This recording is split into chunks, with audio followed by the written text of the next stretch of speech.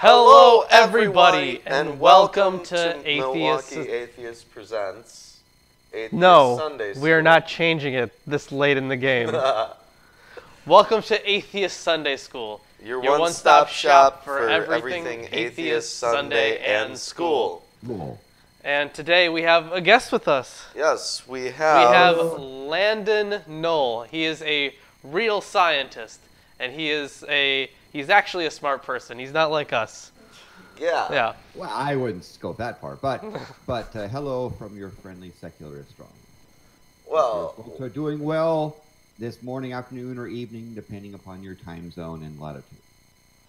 well, welcome once again to our broadcast. Yes, and remember, if anyone out there wants to be on the show, that is exclusively reserved for $50 or more patrons.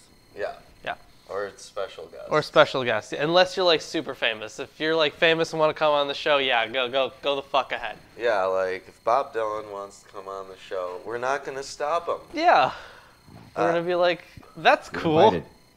So we've got the 100 points show to begin. Yes, Yeah. and I can start us off today. Yeah.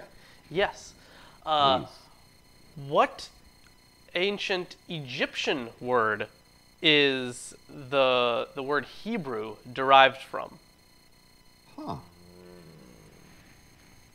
Ancient Egyptian word. What's that meme with Eddie Murphy? Like the thinking one. What's that called? Ancient Egyptian. Where it's like, I suppose it isn't Hebrew itself, so Mm, gotta be some. now it does kind of sound like Hebrew, like the word Hebrew. It sounds like it, which is why it derived from it. Hebrew. What? Hebrew. No. Do you have a guess, Landon? Hema? No. It is actually Apiru. Apu. Yeah. Apu. Wow. And what does it mean? Well, it basically just referred to a group of people, a specific group of people who were kind of nomadic in between Canaan and the Negev. Yeah. So, fucking Hebrews. So How do you spell that? it's got like a little apostrophe and then A-P-I-R-U. No. How do you spell that in hieroglyphs? Oh, I have no fucking idea. Oh, wow. Wow. Yeah, sorry. Oh, yeah. Hand, and a fist, and a staff, and a scarab, or something like that. Yeah. Well, my 100 points question is on the 7-string guitar in standard tuning, what is the tuning of the 6th string? C. No. G. No. It's E. Oh, man. You had like 8 possible Seven. answers. Seven. Yeah, 8 possible answers. Yeah. You didn't get it. Oh, well, Landon. Well, since it's a 100-point show, you have to have something relating to 100. So my question is, how many prime numbers are there less than 100? I'm going to go, just a guess here, 17. And your guess? I'm going to guess 23. Very close. The number is actually 25. Ooh, okay. Damn it, I wish I could play. Okay. Yes, but that's a nice thing, a quarter of the numbers. But they get rarer and rarer, so enjoy the first 100 because So it's not After just all, a 100 flat points are the best 25% of all numbers. No, not a flat 25. No. That would be that would really be the ones convenient. divisible by 4. Yes. Well, no, actually it wouldn't. But okay. yeah, so we have somebody who was asking about the 100-point show. Oh yeah. What is it? Explain what you get. When Yeah, you it's actually win. it's just us vamping for some time while people see the notification, and sometimes it takes a bit for it to pop up for people. Yeah, or the on 100 Point notifications Show for it, yeah. is a time-honored tradition of our congregation. And it occurs before every Bible study As is tradition. As is tradition. It's not written in this book, but someday there will be a book written of all the 100-point shows. All the 100 points shows. Maybe after episode 100, we can publish a book of every 100 points show question and the answers to them. But there are even those that we don't know the answers to. We'd have to look them up. We'd have to do some research because we asked some pretty obscure ones. I think there's some subjective ones too, but we can just give whatever answer we want. Yeah. And of course, if you actually win the 100 points show, get 100 points. Is 100 points. Yeah. Where else can you get 100 points but on the 100-point show? Yeah. Nowhere. It doesn't exist. More valuable than gold and dreams combined. Well, except for the real 100-point show that we did for the 5K special. Yes. On that one, you could get 100 points. Yeah, and if you got 100 points, you would win a T-shirt. But we already have T-shirts. Well, yeah, but either way. You guys are not going to compete between We're not going to do that. Yeah. Okay. So today we are covering Joshua chapters 10 through 13. Now, I wanted Landon here for this one because in chapter 10, the sun stands still, and Landon is an astronomer. And I was chatting with him yesterday, so I think he has some apologetic stuff prepared that we're going to talk about. Well, then it only makes sense that Landon should read chapter 10. Yes, absolutely. Okay. So, chapter 10. Now it came about when Adonizek, king of Jerusalem, heard that Joshua had captured Ai, and utterly destroyed it. It had, just as he has done to Jericho and its king, so he has done to Ai and its king. And that the inhabitants of Gibeon had made peace with Israel and were within their land.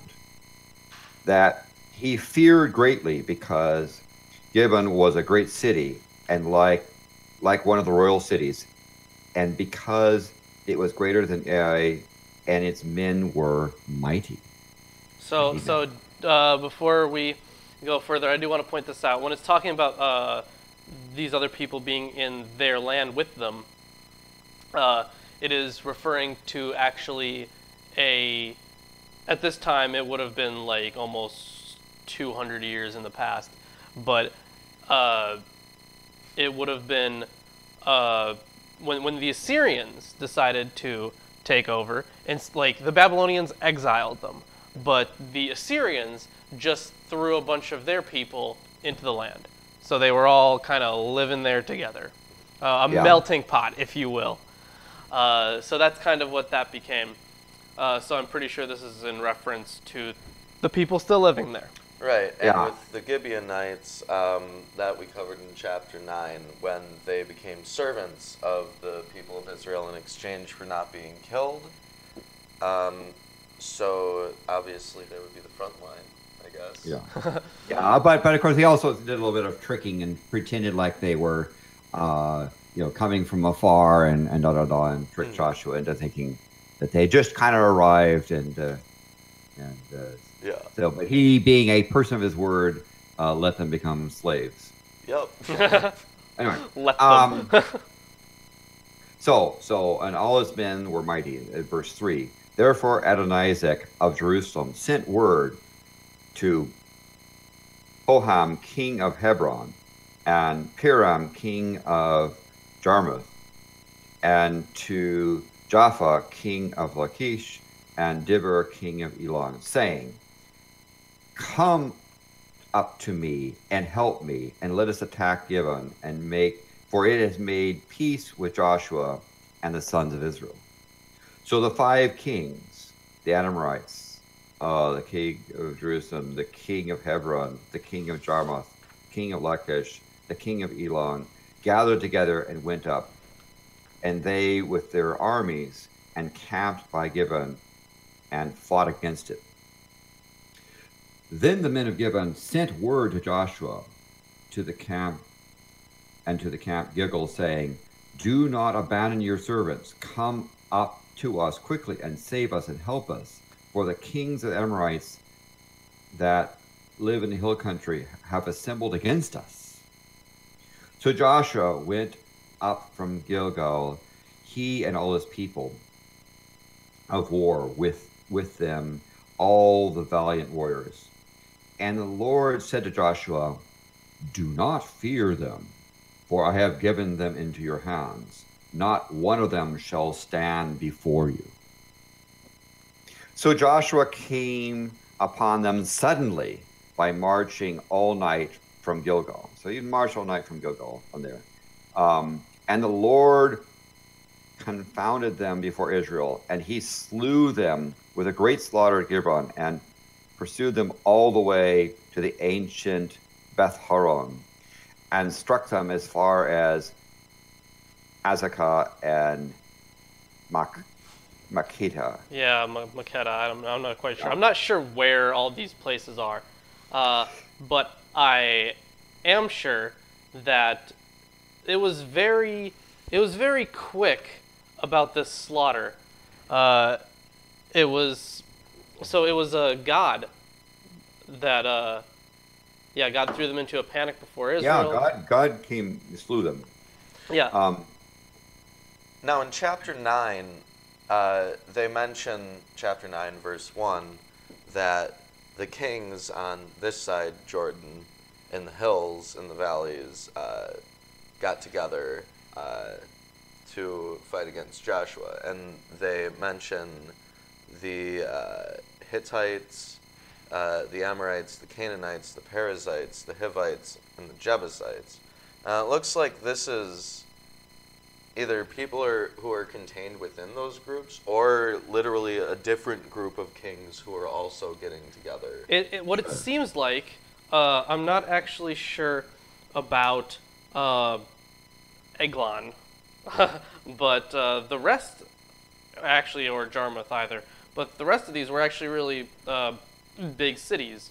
Well, not really big, but like fairly big. I mean, it says that they're the 5 kings of the Amorites in 10:5, at least in my version, the King James version, which you can look at a video. The 5 kings of the Amorites. Yeah. So these are the Amorites, and they are one of the groups of kingdoms that are banding together. So apparently they haven't all banded together at this point, even though chapter 9 would suggest that's the case. Speaking of the King James version, I have the English Standard Version. Yes. And I have the New American Standard. Okay. All right. So, and as D.B. Cisco said, yes, the Hittites were actually a massive civilization. They were fucking huge. Yeah, pretty good. There's pretty good archaeological finds talking about some of the stuff in the metalwork that they used to do. Anyway, so and verse they existed 11. for quite a while too. I'm not sure about the earliest finds from them, but I know that for a fact they participated in the Libyan War during, I forget if it was Ramses III, I think, or Merneptah, I forget, but they did participate in that war. Well, that's all I have on that. We are verse 11. Right? And it came about that they fled before Israel while they were at the descent of Beth Horon, and the Lord threw large stones from heaven on them. So like he had a meteor shower or something, or they something had a bunch like of, that. of Something. large stones. Of course, one might say, well, where are the craters that those stones would have formed, and where is the impact items? Because if they're large stones, I assume it's not just like some volcano went push, but like they came down from heaven, like kind of like boulders or something. Yeah, and if it was dense enough that they should have that they killed them, right? Not just one stone, but stones, because of multiple people. Then there should actually be meteors on the ground in that area. There should be maybe even craters and so forth as a result of this. But really likes to mine meteors. Yeah, yeah. I mean, I go down to this location, see, in Antarctica, to look for meteorites in the ice. Antarctica. I just hear that's an ice wall. Yes, it's a land way down under. Yeah. But it's interesting that they say large stones. So some people say, well, actually, no, it was hailstones, but it does say large stone. On the other hand, it says, and they died, and therefore more who died from hailstones than from whom the sons of Israel killed by the sword. So one it says stones, the other thing it says hailstones. What do your translations say, by the way? Mine says great stones and then hailstones. Yeah, I have. There were more who died because of the hailstones than the sons of Israel killed with the sword. So, yeah, I guess they do say it was hailstones, but there's no way. Like, how big? I don't even know how big it's possible. Like, it's a. Historically, the largest piece of hail was the size of an SUV. Was that just one piece, or was Yes, that? one piece that fused. There was a bunch of them fused together that fell in one Okay. solid chunk. All right, bunch of them fused Oh. together. I mean, but is it stones or is it hailstones, or are they? Well, okay, let's just say for now, if it's hailstones, how many of these super giant hailstones could fall? Like, how many SUV-sized hailstones could fall during a hailstorm? How many hailstones fall in the desert? Well, okay, so actually in this area, nothing, but in northern but it does Israel, say large stones. And I think it says large stones from heaven. yeah, I also have large stones from heaven, but I mean to them that probably just meant the sky. It depends on the author, really, because if we're going with the Noah author, then, This would have been a Deuteronomist. So we're not going with the Noah author. No. All right. Well then, yeah, it's probably just the sky. So either they're meteors or they're hail. Either way, it's unnatural for the area. Yeah. So God either Especially- threw rocks or chunks of ice or some combination of the two, and killed more of them. Avalanche. A rocky than the avalanche. sons But of I Israel don't think they would with the describe storm. that as from heaven. Rocky avalanche from heaven? Oh. God's on top of the mountain. Maybe it is Maybe in just Greece. hail. Hailstones. Anyway, all right. So chapter 10, verse 12. Yeah. Then Joshua spoke to the Lord in the day when the Lord delivered up the Amorites before the sons of Israel, and he said in the sight of Israel, O sun, stand still at Gibeon, O moon, in the valley of Ajalon. So the sun stood still, and the moon stopped, until the nation avenged themselves of their enemies. Now here this is actually getting quite silly, right? Because so here's this dude, and he says, sun, stay there, and even it's interesting. It says stand still, in Gibeon, and the moon over in this valley. So I guess you have to say. Some people say that if they're saying that the moon moved over to this valley and the sun moved to this valley and stood there. But the apologetics that you get from this thing is quite amazing. Some of the Christian apologetics, what they will do is they'll say, well, what happened here was, they talk about this, like NASA has this computer and they were computing the days and the computer stopped and couldn't figure out what to do. And therefore, that's because this day of so-called that was 2 days long supposedly occurred. And of course, that's other BS. I was watching online about this preacher saying, well, if you calculate from going backwards, you get to a Tuesday, and if you calculate going forward to this day, you get to a Wednesday. So therefore, the day was 2 days long. Other things they say it isn't the sun and the moon, so we know the Earth turns its axis, so the Earth stopped. But if you stop the Earth and its momentum, a couple of things happen. I mean, that the inertial forces will cause significant heating within the Earth, right? The core, spinning, and so forth will cause friction. You'll get all kinds of volcanoes. The crust will melt, And also the things that are moving along on the whether it's spinning around the Earth, all of a sudden stop. So they'll basically start flying over the ocean, momentum of the oceans, and the wind will start to push along, and so you get this giant firestorm, and oceans washing and so forth.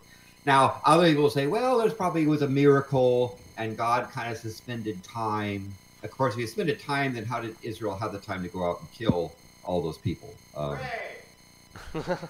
It really is. I mean, but it is the case. If you do your calculations, no, there's no lost day. Now they'll go back and they say, well, the Aztecs, they have a legend about, and they say another one that they point to, the Mayans have a thing, and the Egyptians have this thing. There is kind of a common fable about people going and stopping time, and I presume that part of this thing was to borrow that mythology, because they couldn't be without a time stopping myth. I know what comments. I think that there are two other possibilities. That one, they could just be saying, like a figurative thing, like a blessing.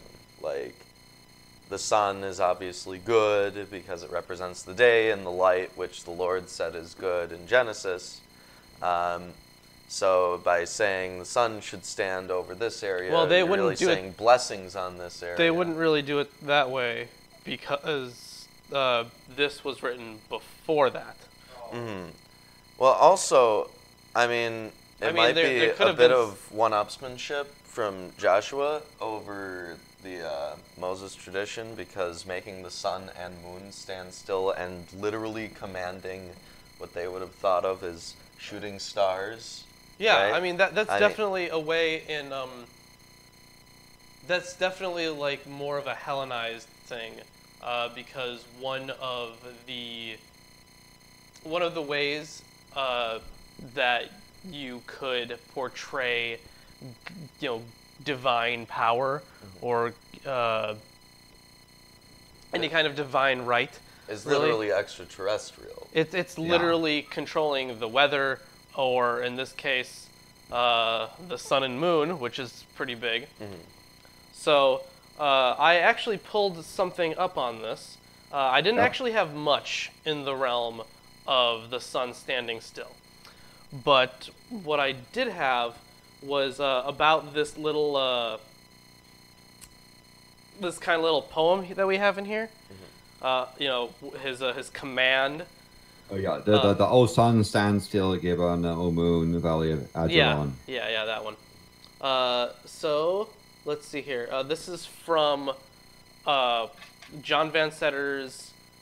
I forget which book this was in. I should have fucking wrote that down. I think it was Historiography in the Ancient World or something. Searching for biblical history. I forget the actual fucking name. He's written like a bunch of books. The story of Joshua's defeat of the Southern Coalition in Chapter 10 presents no great problems. It continues on from Chapter 9. Ooh. And clearly presupposes the events here. The one interruption in the narrative is the unit about the sun standing still, along with a short poem in it, said to have been derived from the Book of Jasher, and we kind of get that right after the poem. Yeah, because I should point out, if I read out to the verse, it says, "Is it not written in the Book of Jasher that the sun stopped in the middle of the sky and did not hasten to go down for about a whole day?" So what is the Book of Jasher? Well, let's see here. Since Deuteronomy, again, quotes from this source in 2 Samuel, and when he says Deuteronomy, it's just DTR, so the Deuteronomist. 2 Samuel chapter 1, verse 18. Yes. The verses in Joshua 10, 12 through 14 are probably from DTR also. The reference in verse 15... we'll get to that. Actually, we should read that first. So let's. The 2 Samuel, chapter 1, verse 18, and he told them to teach to the sons of Judah the song of the bow. Behold, I guess. It is written in the book of Joshua. Yeah. Okay. So another reference to the book of Jasher. So let's finish. Let's go through 15 here. Right. So as I said, let me do this paragraph again, starting from verse 12. Then Joshua spoke to the Lord in the day when the Lord delivered up the Amorites before the sons of Israel, and he, in the sight of Israel, said, O sun, stand still at Gibeon, and O moon in the valley of Ajalon. So the sun stood still, the moon stopped, until the nation avenged themselves on their enemies. Is it not written in the book of Joshua? And the sun stopped in the middle of the sky and did not hasten to go down for about a whole day. And there was no day like it before it or after it, when the Lord listened to the voice of a man, for the Lord fought for Israel. And Joshua and all of Israel with him returned to the camp at Gilgal. So this is what I can note here. I actually found something pretty interesting on this. So the reference in verse 15 to Joshua's return to the camp is clearly out of place, since the pursuit of the enemy is still in progress. The flight of the kings in verses 16, so the continuing ones, really follows closely from verse 10. For the rest, there is no reason to see any other hand in the work. So this section here is a bit out of place, but it seems to be from the same person. So what do we know about this book of Joshua? Well, this was part of the Deuteronomistic history, and just like the other books in the history, it had its initial conception probably before the Babylonian exile, and then some redactions during the exile, and redactions later, and then probably in like post-exile, and then further like little here and there redactions, like when we have all of these coming together. Could this be a forgery? Okay, so the thing is, since they think that this was written by Joshua, of course it's a forgery. But it doesn't actually say that it was written by Joshua. So the book of Jasher, or the book of the upright, or the book of the just man, is an unknown book mentioned in the Hebrew Bible. The translation book of the just man is the traditional Greek and Latin translation, while the translation form Jasher is found in the King James Bible. Also, there are two things. The book of Jasher, the pseudo-Jasher, is an 18th century literary forgery which purports to be an English translation of the book of Jasher. And the Sefer HaYashar, which is a midrash, a Hebrew midrash also known as the book of Jasher, named after the lost book of Jasher. Okay. So basically we have no idea what it actually is. Now, in the chat, one person, D.B. Cisco, says that Joshua is a Septuagint, but the Christians banned it. And Nota says that Joshua is an ancient book of war songs. Well, that would make sense that it would be an ancient book of war songs. Because it's referenced during wartime. During wartime, and at this time, Yahweh would still be seen as predominantly a war god. A war god. Yeah, the volcano war god. Yeah. No.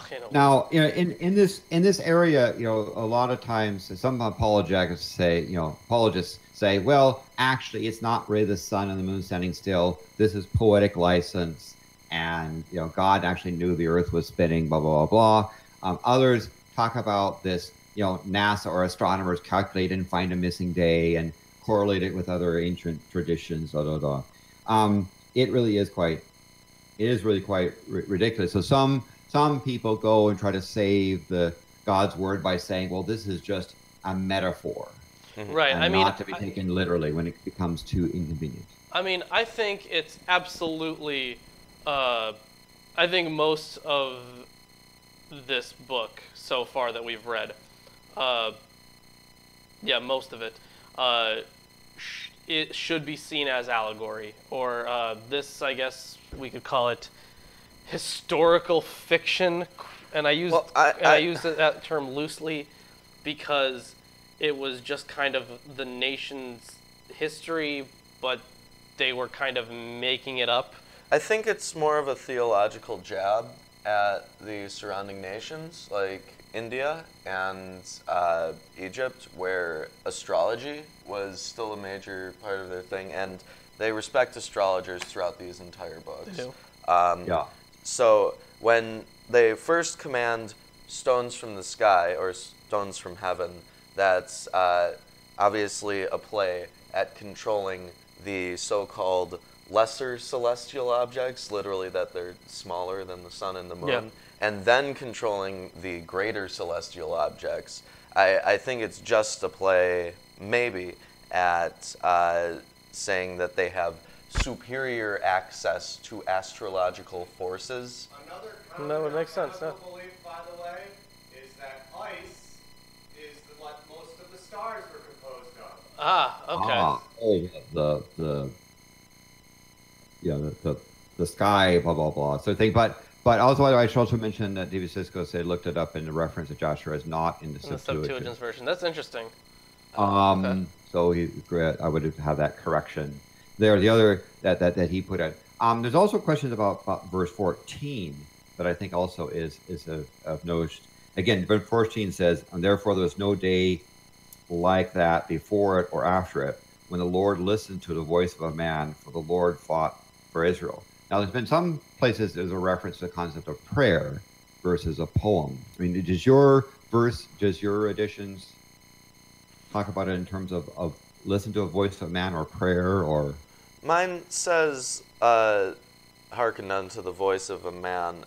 Voice of a man. I think it's like figurative that there's been no one since Joshua who had such great control of these astrological forces. Oh wait, hold on.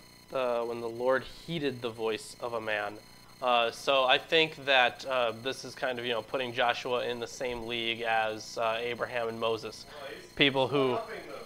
Well, I mean, yeah, but I mean in the same league as in you know how they talked to God and they were able to convince him of things. Well, it's also a propaganda piece because we have to remember that Joshua is by all means a warlord, and for a warlord having unquestioned loyalty from your subjects is like very what was good. it in chapter 1 or 2 where it was like, we'll kill for you if anyone disagrees with you. Yeah, and here it's literally saying that even God takes commands from Joshua. Yeah. Wow. Yeah.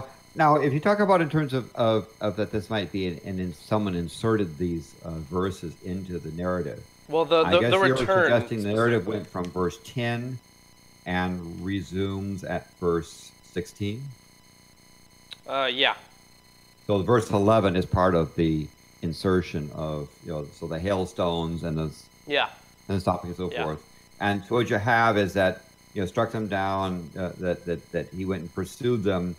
And struck them down as far as Azekah and Makkedah.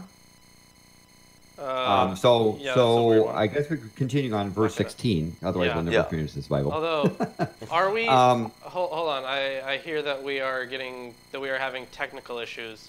What's up? Someone says that it sounds like a plague of crickets. I think we can. Hold on, everyone just be quiet for 2 seconds. Okay. I hear that as well. I mean, I hear that, but it might be coming from the speaker, the amp. Yeah. Okay. So I'll Add it on my audio board, guys. Okay. It could be a plague of the Lord for us. I'll turn it down a bit. Of the sun standing still. But yeah, I'll turn it down a little bit. By the way, it's standing still over like over a valley and the moon over a valley, but someone at a different part of the world, obviously, it's not standing still over that valley, right? Yeah. The moon isn't going to stand still over the valley of Ajalon for somebody sitting in Cairo or sitting in ancient, for example, in the Mayan, ancient Mayan city or so forth. So they're kind of doing a little flat earther here and saying, you know, you got this flat Earth and the moon standing right over this valley, right? But yeah, let's continue here. Yeah. All right. So now, verse 16. Now the 5 kings had fled and hidden themselves in the cave at Makkedah, and it was told Joshua, saying, the 5 kings have been found hidden in the cave at Makkedah. So Joshua said, roll large stones against the mouth of the cave, and assign men by it to guard them. But do not stay there yourselves. Pursue your enemies, attack them in the rear. Do not allow them to enter the cities, for the Lord your God has delivered them into your hand.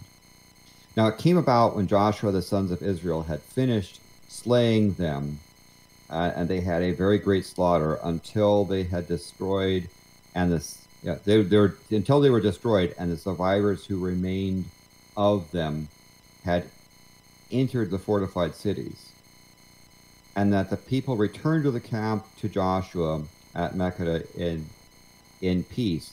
No one uttered a word against any of the sons of Israel. Yes, because now the sons of Israel are scary. I mean, they were kind of already scary before. That's much better, Chris. No one had uttered or sharpened his tongue a word against the sons of Israel. Then Joshua said, open the mouth of the cave and bring these 5 kings out to me from the cave. And they did so, and brought the 5 kings out to him from the cave, the king of Jerusalem, the king of Hebron, the king of Jarmuth, the king of Lachish, and the king of Eglon. And it came about when they brought these kings out to Joshua, Joshua called to all the men of Israel and said to the chiefs and the men of war who had gone before them, come near and put your feet on the necks of these kings. So they came near and put their feet on their necks. And then Joshua said to them, do not fear, do not be dismayed. I would think I'd be fearful, dismayed if I were one of the kings, but okay. Be strong and courageous, for the Lord will do to all your enemies whom you have fought. So afterwards Joshua struck them and put them to death, and he hanged them on 5 trees, and they hung on those trees until evening. And it came about at sunset that Joshua commanded, and they took them down from the trees and drew them into a cave where they had hidden themselves, and put a large stone over the mouth of that cave to this very day. So I guess they're saying that there's a cave with 5 dudes inside that they've got a rock in front of. Yeah, and I also want to point out this whole hanging on a tree thing. Obviously, this is paralleled in the crucifixion, you know, because he does kind of get hung on a tree, like on a post or something. But at least when, from patristic evidence, we see that they kind of saw, you know, a tree and the crucifix as, you know, pretty similar, right? So this, I think it was in one of Paul's letters, Paul was discussing that, like, it's not an abomination, but it's really bad if you're hung up on a tree. So, and I think there was I can't remember who it is. I think I actually go over it in my Marcion video. But this hanging from a tree imagery is also very common in the Bible. It's a very disrespectful way to kill someone. Yeah, it is. Yeah, and I assume by the way that there's been no reported finding of this cave with five kings inside it. Well, there may have been a reported finding, but like reported with quotes. may have been reported, but we do know that at least there were a lot of medieval forgeries. So if I just had to take a guess, if they ever found this cave, it would be during the medieval period.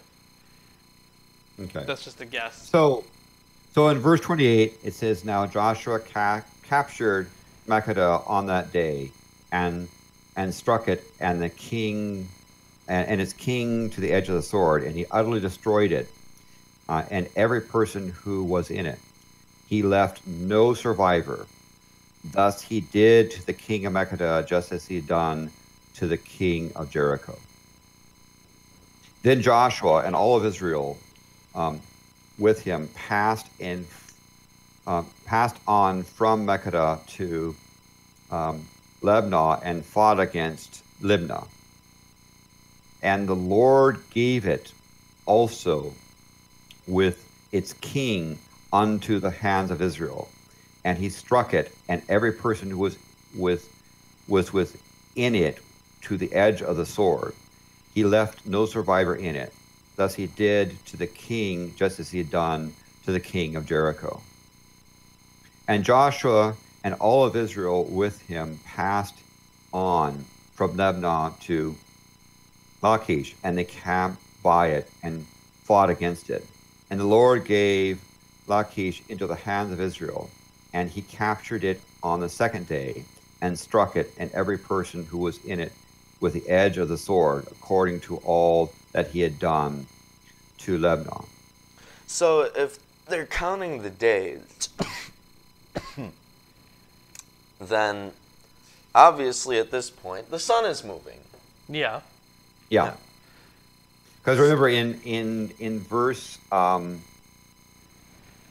14, it was verse 13. It says, "And it did not hasten to go down for about a whole day," so implying that it's moving again. Mm-hmm. But how do they measure a day? With their super advanced clocks that they had back then. Yeah, they're atomic Well, obviously clocks. they're seeing that the sun and the moon were hovering over these two spots, and they stayed there, and then started going around again, according to Yes. their heliocentric, or no, non-heliocentric, geocentric models of things. Anyway, as I say, so we're talking about, he keeps coming back and basically doing to these places, like he just did it to we were in verse what? We were in verse 32? 32, yeah. 33. Then Haram, the king of Geshur, came up to help Lachish, and Joshua defeated him and his people until he had left no survivor. And Joshua and all of Israel with him passed on from Lachish to Eglon, and they camped by it and fought against it. And they captured it on that day and struck it with the edge of the sword, and they utterly destroyed that day every person who was in it, according to all that had been done to Lachish. Lachish, or is it Lachish? I don't know. I've been trying to figure that out for a while. I should really just look up how to pronounce that. Lachish? I think it's Lachish. Lachish. Okay. Then Joshua and all of Israel went up from Eglon to Hebron, and they fought against it. And they camped by it and struck it, and the king with all the cities and all the persons who were in it with the edge of the sword. And they left no survivors, according to all that had been done to Eglon. And they utterly destroyed it, every person who was within it.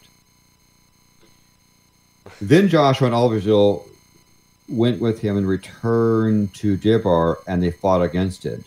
And they captured it and its king and all of its cities, and they struck it with the edge of the sword, and they utterly destroyed it, every person who was in it, and left no survivor. Just as he had done to Hebron, so they did to Dibbar and its king, and he also had done to Libnah and its king. And thus Joshua struck all the land, the hill country and the Negev, and the lowland and the slopes, and all their kings.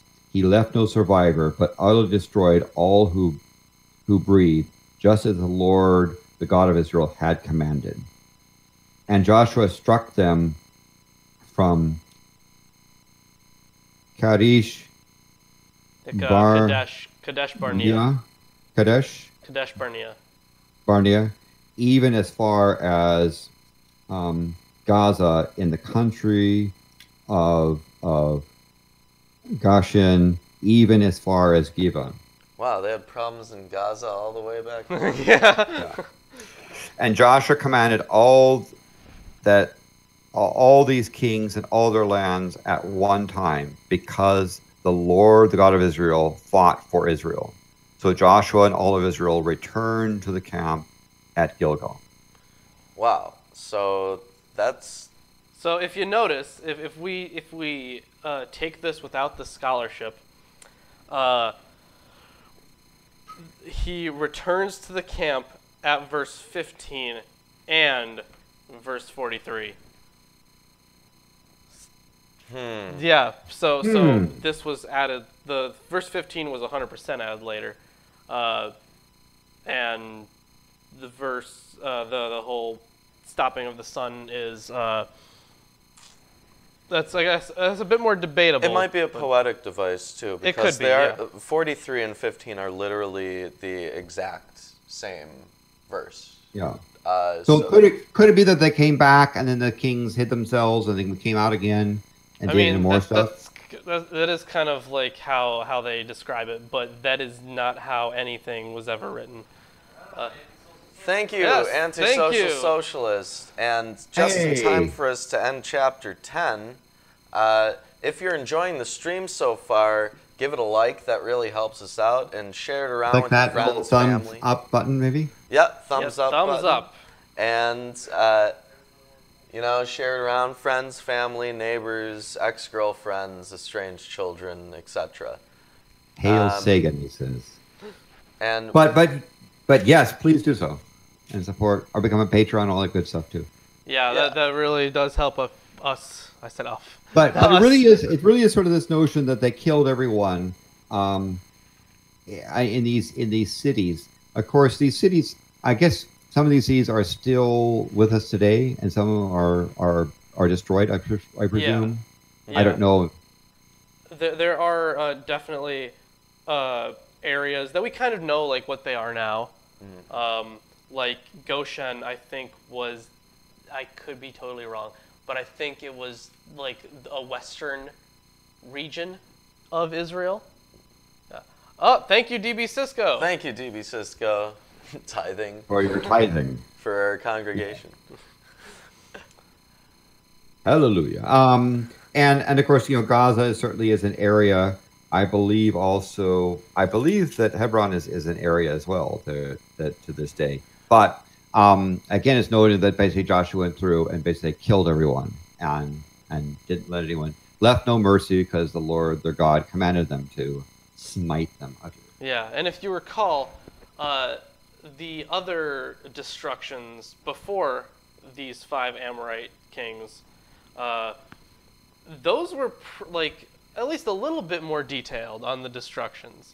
Like, you saw strategies, like the strategy where they ran away. That was a good one. And I think there was one before that as well. Sound. Yeah, that's right. They shouted. But yeah, this was so much more minimalistic. A lot more minimalistic, yeah. But I think chapter 10 is a good example of what will happen if the ultra-Orthodox Jewish political groups gain control over Israel. Which is not a good thing, so keep that in mind. Yeah. Especially for those people that aren't as Orthodox as they are. Yeah, oh man, I've heard people literally having rocks thrown at their cars driving around in Israel on Shabbat. But anyways, chapter 11, I guess I'll read it. Yeah. Yeah. And while you do that, I'm going to go grab a Mountain Dew. Oh, well, have fun. I guess I could get you a Mountain Dew, Chris. All right, well, chapter 11. And it came to pass, when Jabin, king of Hazor, had heard of those things, that he sent to Jobab, king of Madon. Jobab, yeah. And Jobab. to the king of Shimron, and to the king of Achshaph, and to the kings that were in the north of the mountains, and in the plain south of Chinneroth, and in the valley, and in the borders of Dor on the west, and to the Canaanite on the east and the west, and to the Amorite, and the Hittite, and the Perizzite, and the Jebusite, and in the mountains, and to the Hivite under Hermon in the land of Mizpah. I don't know why he would call to the Amorites, given that we just saw them destroyed get them wrecked. all. Yeah, pretty much. Maybe they were cousins out in the countryside. Yeah. Having a vacation. Extended family. Yeah. And they went out, they and all their hosts with them, much people, even as the sand that is upon the seashore in multitude, with horses and chariots, very many. So, in case you didn't get it, there are a lot of them. Yeah. And when all these kings were met together, they came and pitched together at the waters of Merom to fight against Israel. And the Lord said unto Joshua, Be not afraid because of them, for tomorrow, about this time, will I deliver them up all slain before Israel. Thou shalt hoe their horses and burn their chariots with fire. So Joshua came and all the people of war with him against them by the waters of Merom suddenly, and they fell upon them. And the Lord delivered them in the hand of Israel, who smote them and chased them unto great Zidon, and unto Misrephothmaim, and unto the valley of Mizpeh eastward. And they smote them until they left none of them remaining. And Joshua did unto them as the Lord bade him. He hoed their horses, and burnt their chariots with fire. And Joshua at that time turned back and took Hazor, and smote the king thereof with the sword, for Hazor before time was the head of all those kingdoms. And they smote all the souls that were therein with the edge of the sword, utterly destroying them. There was not any left to breathe, and he burnt Hazor with fire. And all the cities of those kings, and all the kings of them, did Joshua take, and smote them with the edge of the sword, and he utterly destroyed them. But did he devote them to destruction? Well, he utterly destroyed them. Okay. Utterly. Destroying those utters. As Moses, the servant of the Lord, commanded. Ooh, interesting. So, As Moses, the servant of the Lord, commanded. Now, I don't know if this is a redaction thing, or if the tradition of Moses was like, he wants us to kill people too. I mean, which would make sense. well, with the bigger Deuteronomy stories. did have like long speeches about like going off and murdering a whole bunch of people.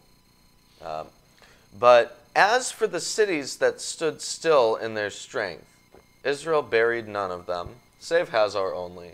That did Joshua burn. And all the spoils of these cities, and the cattle the children of Israel took for a prey unto themselves. But every man they smote with the edge of the sword until they had destroyed them, neither left they any to breathe. As the Lord commanded Moses his servant, so did Moses command Joshua, and so did Joshua. He left nothing undone of all that the Lord commanded Moses.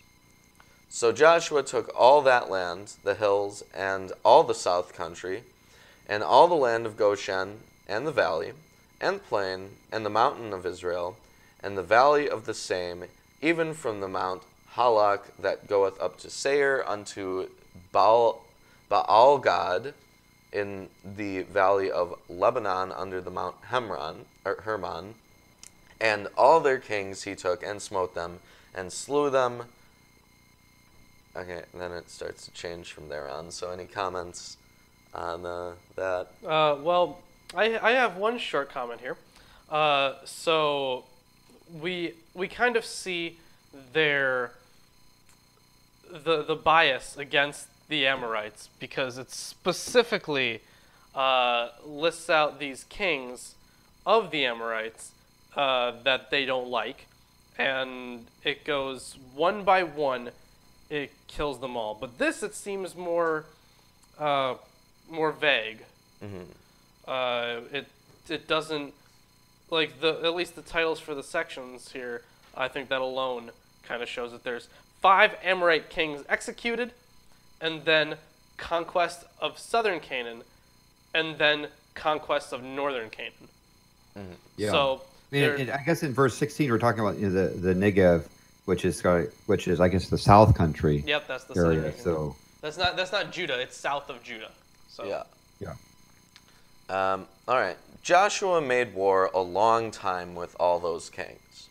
There was not a city that made peace with the children of Israel save the Hivites, the inhabitants of Gibeon. All other they took in battle. For it was of the Lord to harden their hearts, that they should come against Israel in battle, that he may destroy them utterly, and that they may have no favor, but that he may destroy them as the Lord commanded Moses. So this is calling back to the Pharaoh. To Pharaoh. Yeah. This is actually something else I pulled up. I think it was on the same page as the other thing. Yes? No? Did I take note of that too? I don't know if I did. No, I don't think I did. Okay. Well, either way, it's obviously... so this was written before the whole story about the Pharaoh, but this seems to be a way God wins over. Like this is how God wins wars. He hardens their hearts, so then they're weaker. That makes them weaker, I guess. Their free will has been tampered with. Well, it means maybe that, like that they wouldn't surrender. It was only... So then they would all die. So that way, yeah. So it makes sense as... no, it still doesn't. None of this makes sense. But so God has a strategy against people he created. He could kill them all outright, but he doesn't want to do that. He wants to harden their hearts so then they fight to their inevitable death. Well, let's talk about some Christian apologetics here. Okay. Do these people go to hell or Sheol? Probably. But they had no free will. Right. Right. So God doesn't care what your choice is. makes you go to hell. Well, yes, he does send people to hell. I think Matt Dillahunty had a great thing about that. Have you seen it? No. Okay. Well, basically, this woman called in, and he and Jeff D say that they're not sending themselves to hell. God is sending them to hell. And they're like, and she's like, no, you're sending yourselves to hell.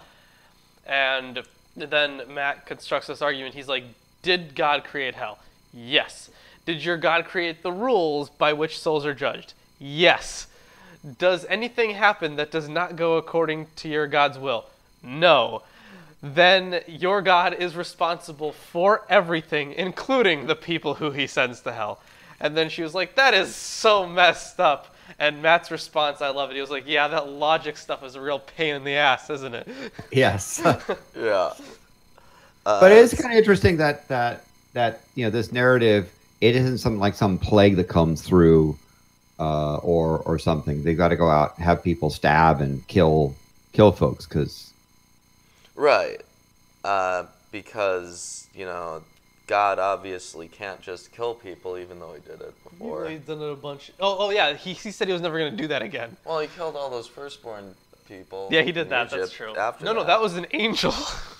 Oh yeah, that was an angel. That was an angel. An angel of the Lord. I know. Now, couldn't God have softened their hearts and said, "Hey, why don't you move up north so these people can come in and take over your land"? He could have made them do whatever, but no. Yeah. Yeah. Well, I know. I know it isn't in the Bible, but in the book of Maccabees, God literally sends an angel with a flaming sword. That's in this one. No, it isn't. It isn't? No. The book of Maccabees is not in any of the canons, even though it's the fundamental basis of Hanukkah. But he literally sends an angel with a flaming sword in the book of Maccabees to be a general for the armies. I don't see why he wouldn't do anything similar to that in this situation if he wanted all these people to be destroyed. Right. Anyways, and at that time came Joshua and cut off the Anakim from the mountains, from Hebron to Debir, from Anab, and from all the mountains of Judah, and from all the mountains of Israel. Joshua destroyed them utterly with their cities. There was none of the Anakim left in the land of the children of Israel, only in Gaza, in Gath, and in Ashdod there remained. So Joshua took the whole land, according to all that the Lord said unto Moses, and Joshua gave it for an inheritance unto Israel, according to their divisions by their tribes. And the land rested from war. And that's the end of the chapter. If you're liking the stream so far, give it a like, share it around, buy our t-shirts on Teespring, you know, all that fun stuff. All that good stuff. But yeah, I see... this is not the pod racing Anakin. Right now, I see 18 viewers. Now, we were up at like almost 25 or something. Yeah. But I see 18 viewers right now. I should see 18 likes. Yeah. Yep. Okay. So, anyways, let's jump into chapter 12. Yep. But actually, before chapter 12, I kind of want to do like some exposition on this. So, you have them actually gaining the land, and then it says that they're going to separate it based on the tribes. Yeah. At this point, the tribes were already there. It was already all divided. This is just kind of like, here's the story of, here's how, we got this land, and then here's how we divided it. So it's, and obviously, this wasn't like, it wasn't an eyewitness. This was written 400 years after it supposedly happened, maybe a little less. Could you imagine, like, if this happened today? Let's say that you've got the Middle East, and Israel just decided, we're going to go on a war campaign and burn all of their cities to the ground and kill everything and take the spoils for ourselves, except for those times when we just destroy everything utterly. Sure. Like, devote them to destruction. How? Now, obviously, a lot of people believe in this book and they think that God is good. How could that be justified in a modern setting? And if it can't be justified in a modern setting, then why did they justify it in this setting? Well, obviously, morality has... I think that it was never okay to do this. Right. But, they saw it as okay. I think they were wrong, but... Well, because they say, well, God's doing it, so that's okay. Right, yeah. God done did it. Oh, and I see the word sitcom in the chat. Remember, it was at $200 or $300 a month. At $200. Yeah, at $200 a month we begin on Patreon. We begin production of our God sitcom. Yes, the God sitcom. Yeah, that is a big thing. It can help us buy like materials for the sets we need, and I think it'd be really, really neat. Yeah. Yes, I highly recommend becoming a patron. You get more stuff. Okay. Anyways. Chapter 12. Now these are the kings of the land, whom the people of Israel defeated and took possession of their land beyond the Jordan, toward the sunrise, from the valley of the Arnon to Mount Hermon, with all the Arabah eastward. Sihon, king of the Amorites, who lived at Heshbon and ruled from, Aroer, which is on the edge of the valley of the Arnon, and from the middle of the valley as far as the river Jabbok.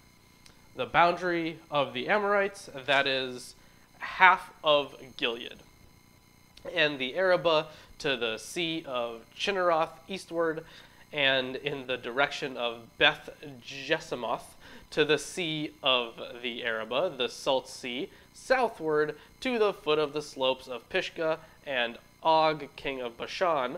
And we kind of went over these guys' stories before. Yeah. So, where am I? King of Bashan.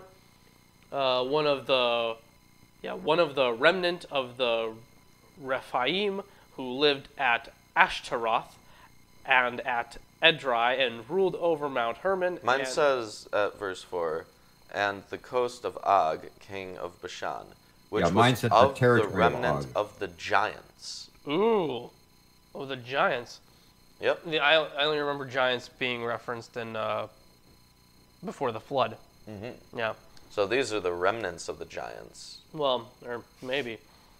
Who lived at Ashtaroth and at Edrei and ruled over Mount Hermon and Selakah, and all Bashan to the boundary of the Geshurites and the Maccathites, and over half of Gilead to the boundary of Sihon, king of Heshbon, Moses, the servant of the Lord, and the people of Israel defeated them. And Moses, the servant of the Lord, gave their land for a possession to the Reubenites and the Gadites and the half-tribe of Manasseh. I kind of feel like... At this point, they shouldn't be referred to as the half-tribe. But they keep saying the half-tribe stuff because it was a half-brother. I'm just trying to... Well, it's kind of like...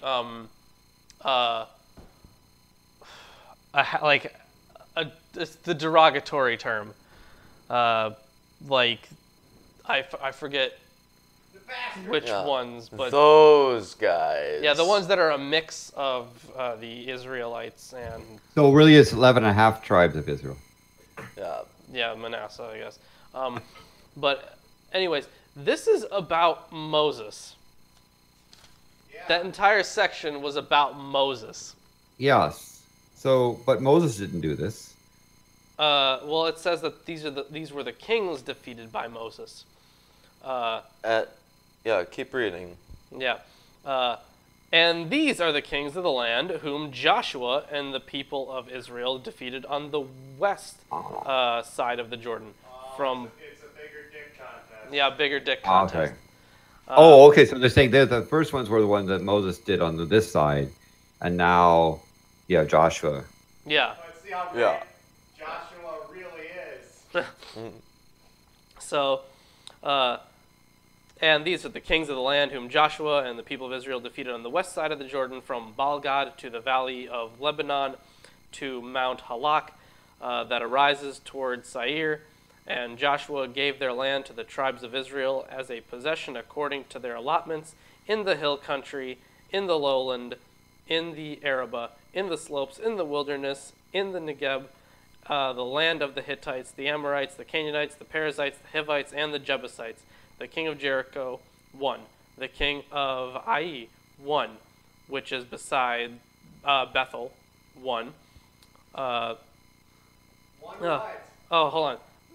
Yeah, just how many of the kings that they killed. Oh, wow! Of these places. Tally? Yeah. Yep. The king of Jerusalem, 1. The king of Hebron, 1. The king of Jarmuth, 1. The king of Lachish, 1. The king of Eglon, 1. The king of Gezer, 1. The king of Debir, 1. The king of Geder, 1. The king of Hormah, 1. The king of Arad, 1. The king of Libnah, 1. The king of Adullam, 1. The king of Makkedah, 1. The king... Is there 2? No. The king of Bethel, 1. The king of Tapua, 1. The king of Hefer, 1. The king of Aphek, 1. Oh, this is quite a ride. The king of Hazar, 1. The king of Shimron Meron, 1. The king of Ashaph, 1. The king of Tanakh, not to be confused with the Tanakh, 1. It's Tanakh. Yeah, Tanakh. The Ah, king of Megiddo won. The king of Kadesh won. The king of Jokneam, I don't even fucking know, in Carmel won. In Carmel, I like that. Delicious. The king of Dor in Naphat Dor won. Mine says the coast of Dor. Oh, The heights of Dor. the king of the king of Goyim, is that right? Mine says the king of the nations of Gilgal. Oh, woo, that's really different. Although mine has a note. Goyim in Gilgal. Yeah, Gilgal. I have Goyim in Galilee, but then I have a note that says Septuagint Hebrew Gilgal. So, all right then. Okay. 1. The king of Tirzah, 1. In all, 31 kings. Wow. Wow, and that's the end of chapter 12. Yeah, but So, I think so the I whole have, purpose of chapter 12 was to say Joshua had more kings killed than Yeah, it's Moses. almost like the Cain and Lamech story. Yeah, right? kind of, yeah. Almost. I think I actually have something on this, like this list. I could swear that I saw this. What was this? This was chapter 12? Chapter 12. That it was. Okay. The list of defeated kings on both sides of the Jordan in chapter 12 does not contain anything that is distinctive of the Deuteronomistic source. And he says he agrees with some other scholar called Mowinkle that it is from the hand of P. It could be explained only as corresponding to P's love of lists, which he displays so prominently throughout. Look at that list. Yeah, through which he hold on, wait, what did he say? Which he displays so prominently throughout the Pentateuch. At various points, it does not entirely agree with the previous Deuteronomistic account. So, addition later. Van Setters thinks it's by P. And it disagrees with the previous account. Yeah. 3 is the priesthood of Aaron and priests. Yes. Yes. Yes. The Aaronid priesthood. And they love lists. Right? Love those lists. Yeah. And with that, we're getting into the final chapter of the day, chapter 13. Now, either I can do this or Landon Go can for do it. it. Go for it. Go for it. Are you sure? Unless you really want me to do that. I guess I can do it. Yes. Okay. Chapter 13. Now Joshua was old and stricken in years, and the Lord said unto him, Thou art old and stricken in years. Hey, dude, you're old. Yeah. And there remaineth yet very much land to be possessed. This is the land that remaineth, all the borders of the Philistines, and all the Geshuri, from Sihor, which is before Egypt, even unto the borders of Ekron northward, which is counted to the Canaanite, 5 lords of the Philistines, the Gazathites, and the Ashdothites, and the Eshkolonites, and the Gittites, and the Ekronites, also the Avites. From the south, all the land of the Canaanites, and Me'erah, that is beside the Sidonians, not Sidonites, and unto Aphek, to the borders of the Amorites, and the land of the Giblites, and all Lebanon toward the sunrising, from Baal-gad under Mount Hermon unto the entering into Hamath, and all the inhabitants of the hill country, from Lebanon unto Misrephothmaim, and all the Sidonians, them will I drive out from before the children of Israel. Only divide thou it by lot unto the Israelites for an inheritance, as I have commanded thee. Thou now therefore divide this land for an inheritance unto the 9 tribes, and the half tribe of Manasseh. With Only whom 9 and 9.5? Yep, 9.5. With whom because they wouldn't count the Aaronid priests, and they wouldn't count the Levites. Yeah, they certainly would not count the Levites. Yeah. With whom the Reubenites and the Gadites have received their inheritance, which Moses gave them beyond Jordan eastward, even as Moses the servant of the Lord gave them. from Aroer, that is upon the bank of the river Arnon, and the city that is in the midst of the river, and all the plain of Medeba unto Dibon, and all the cities of Sihon, king of the Amorites, which reigned in Heshbon unto the border of the children of Ammon, and Gilead, and the border of the Geshurites, and Maacathites, and all Mount Hermon, and all Bashan unto Salcah, all the kingdom of Og and Bashan, which reigned in Ashtaroth and in Edrei, who remained in the remnant of the giants. For these did Moses smite, and cast them out. Nevertheless, the children of Israel expelled not the Geshurites, nor the Maacathites, but the Geshurites and the Maacathites dwell among the Israelites until this day. Only unto the tribe of Levi he gave none inheritance.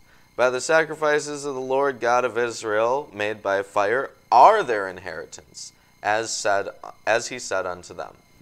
So you got two tribes that are on the other side, and you got 9.5 on this side, and the Levites, they get temple offerings.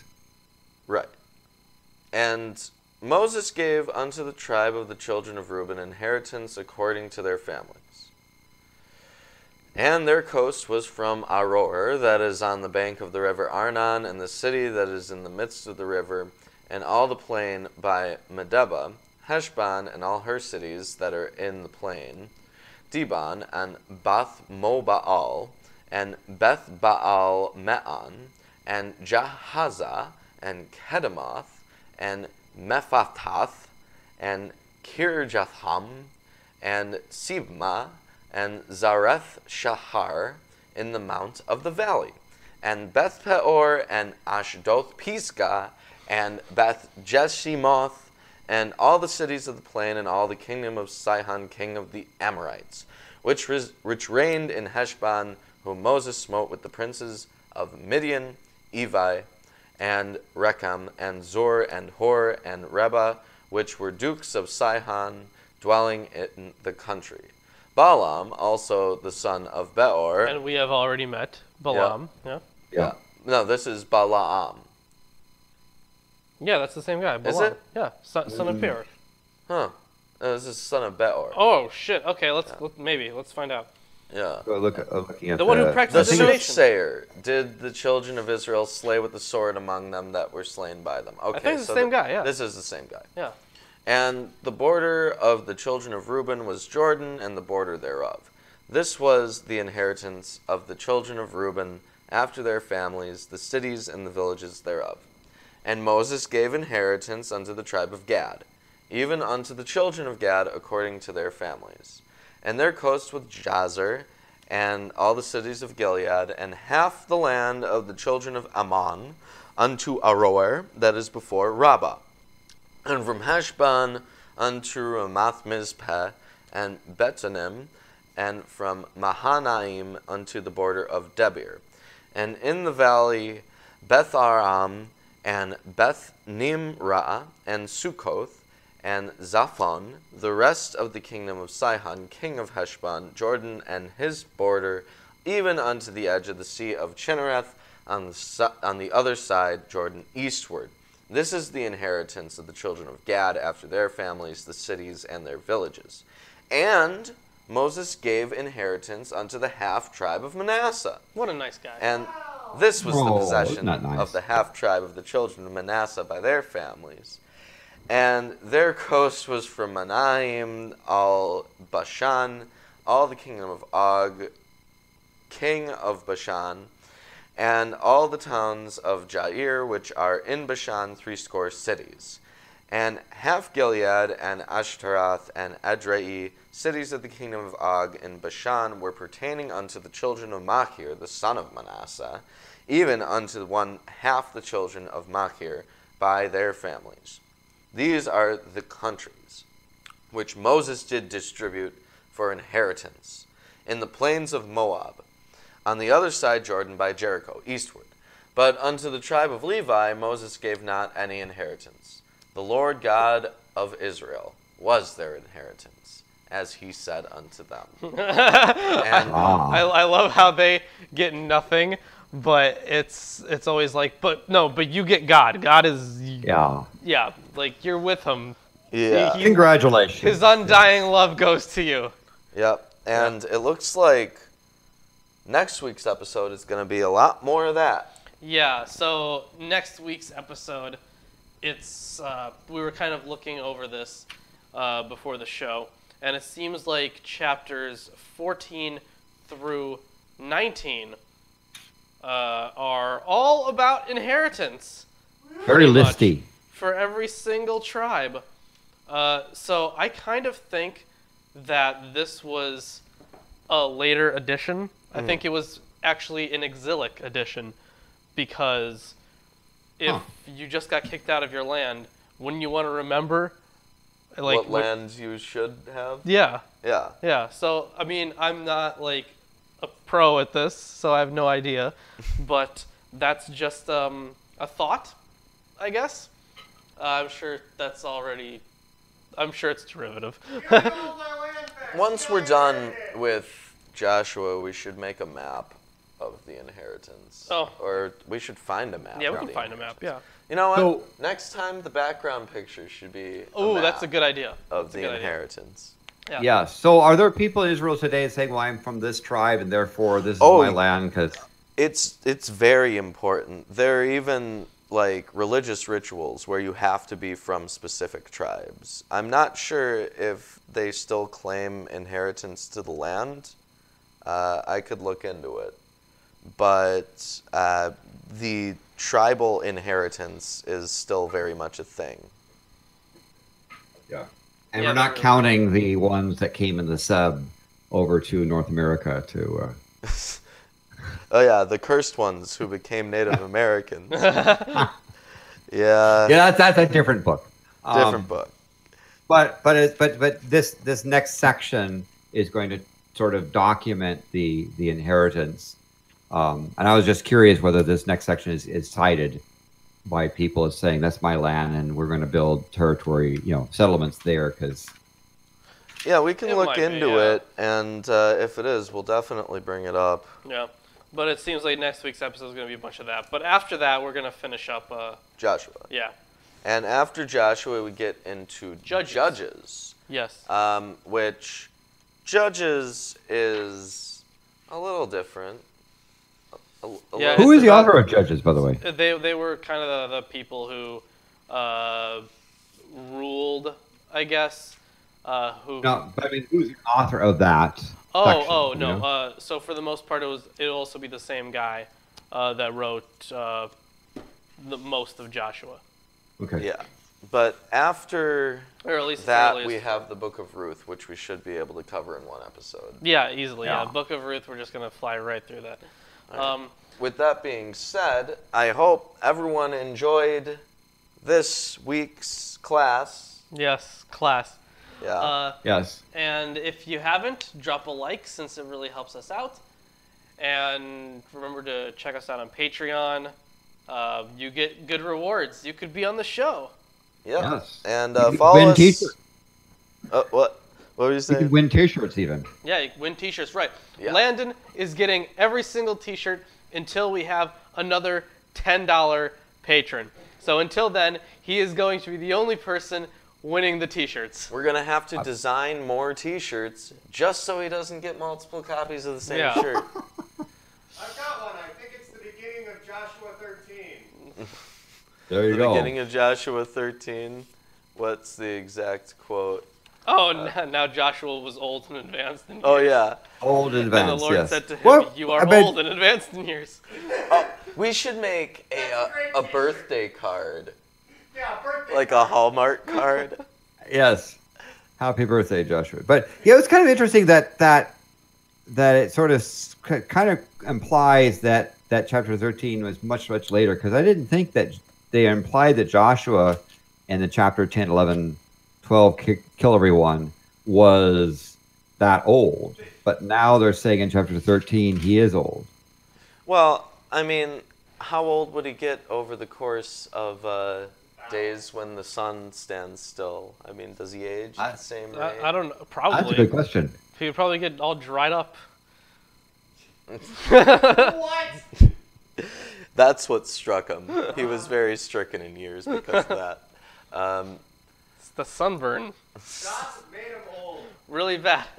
SPF 50. And I say, and if you want to have a laugh about some of the apologetics around that sun standing still, moon standing still stuff, there's some really, good chucklers out there that try to rationalize all that sort of stuff. Yeah, good luck. Yeah. But if you hear about stuff about, well, astronomers calculated this missing day, no, there's no missing day. Like, All right. Other than that, I think we're all good. Yeah, MilwaukeeAtheist.com, Facebook and Twitter, all that shit. And next time on Milwaukee Atheist Presents Atheist Sunday School, a Milwaukee Atheist presentation. Hurry up! It says see you next Sunday. It will cover 14 through 19. Yeah. Bye-bye.